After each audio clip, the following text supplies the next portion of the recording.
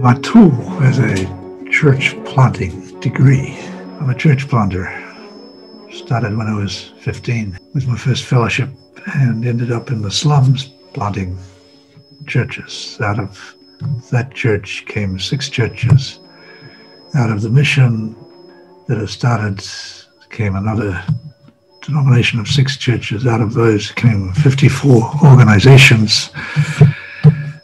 Out of those, one of them, one social movement is a movement of over 1,000 schools, preschools in the slums. Every church we plant is a preschool. That's the goal. Some of those preschools have become high schools. And so the transformation of the spirituality has resulted in the transformation of the education, and that is the key to access from the informal sector to the formal. So the question is, how does the Matul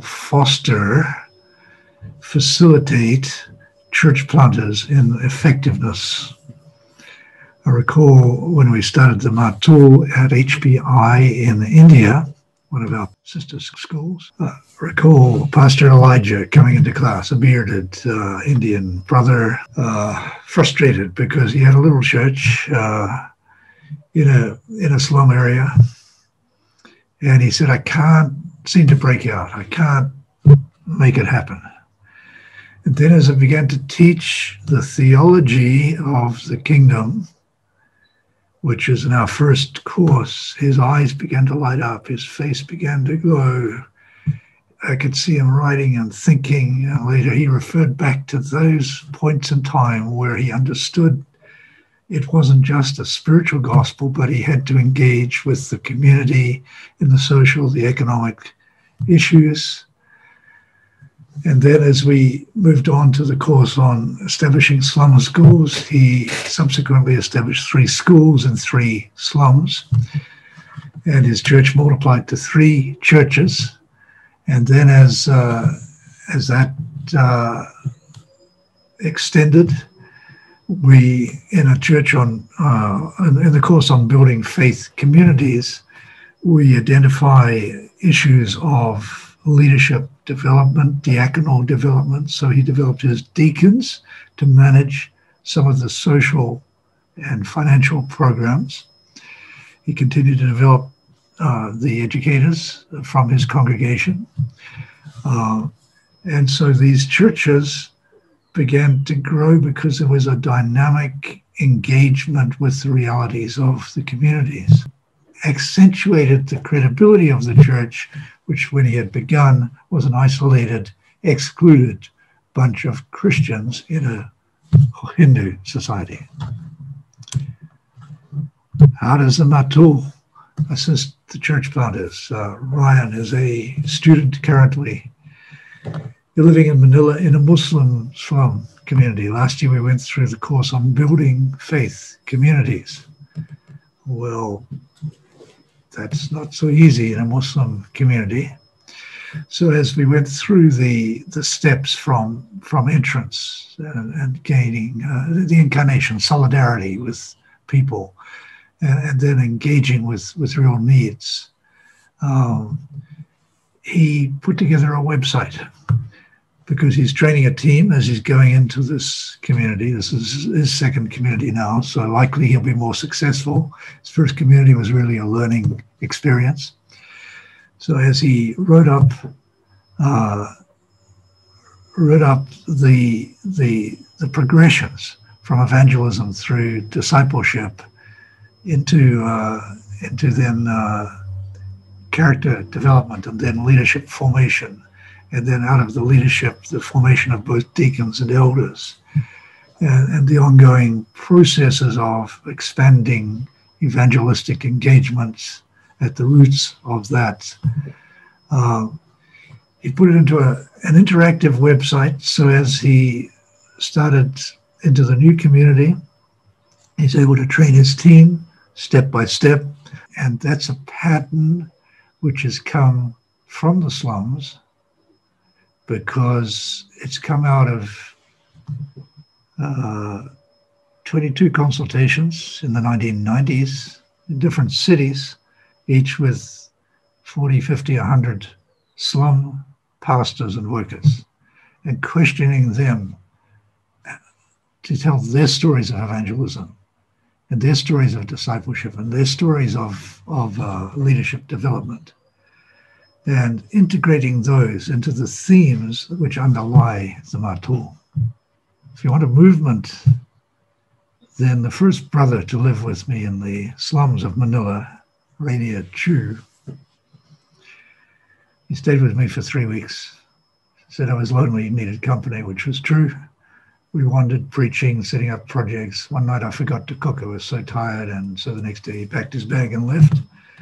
And as he left, he said to me at the bottom of the stairs of my little slum shack, Viv, I'm leaving now, but I want you to know the rest of my life is committed to the poor. That's true. He pioneered churches, he pioneered street kids ministry, pioneered churches, then he formed an apostolic order. So part of the degree is how do you form apostolic orders, and out of the apostolic orders, how do you then get movements of churches? That order has now grown to be 50 church planters in the slums. They're in teams of 4 or 5. They will go in for 2 years into a slum. They will try and start off with a partnership with an existing church, which does a little bit of the resourcing, and they raise other funds and live among the people, preach weekly, start Bible studies. Philippines is very responsive, so they congregate the believers, ultimately find some room or 2 or 3 rooms. Sometimes you've got to push out the walls to form a worshiping context, and leave one pastor from the team behind as they move on to the next church. That's the apostolic, the apostles, they're the ones that plant the churches. Very rare that the people themselves are evangelists. There are a few. So you've got to have a dual level thing of evangelists or apostles and the pastoral team that then nurture people over a decade coming out of intense emotional traumas, poverty, nurture them into stability, and then you'll find another wave of multiplication. So they've planted, I think last count was 53 churches as a movement over the last decade. Now, how does the Matul fit into that? The key leaders in their movement have all been through the Filipino Matul program.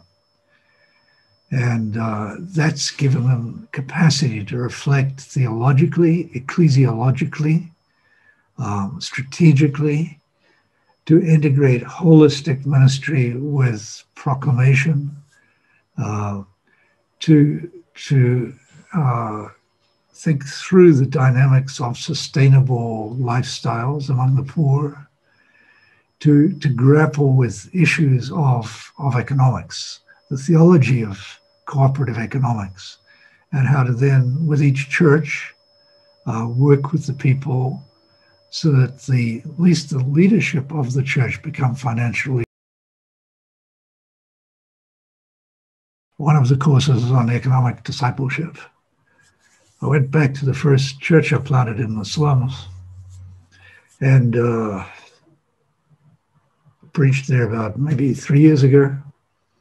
But that church is about 400 members, school of about 800 students, now up to high school. And so I preached the 10 principles of community cooperative economics that we teach. And as I preached each one, people began to clap because we'd found these principles together as we lived together, as they came to the Lord, the first believers. They talk about their physical needs, their economic struggles. One time I got $1,000 to get married from a group of ladies that prayed for me. I didn't know who to marry, so I gave it to them. And there was a big discussion about how to form a cooperative venture. We called it a revolving loan fund in those days. Well, that year they 18, 20 people, 20 families came to them with proposals on paper. You couldn't read it. It had budgets. The budgets didn't add up, but they understood. And out of the 20, 18 took the money, established their businesses or expanded their businesses, came up out of poverty. So as I'm preaching the principles of productivity, creativity, work and rest, management, redistribution, simplicity, ownership, celebration, etc., and each one they're clapping. Till by the end, it's like, this is what we developed. This is our theology. And we know that this has transformed our community. That was worship. That is one of the causes of the Matul. So these are a few ways that we're seeing the Matul impact struggling pastors, moving them through into being good seed, not just damaged seed. And good seed, Jesus says, will bear fruit. And then that fruit will multiply into movements. That's the key. It's a degree about seeds.